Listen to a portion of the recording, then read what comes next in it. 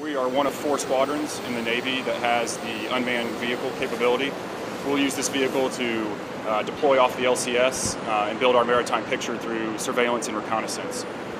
And it basically carries a radar and bright star and helps us build that picture and find contacts of interest while we're deployed.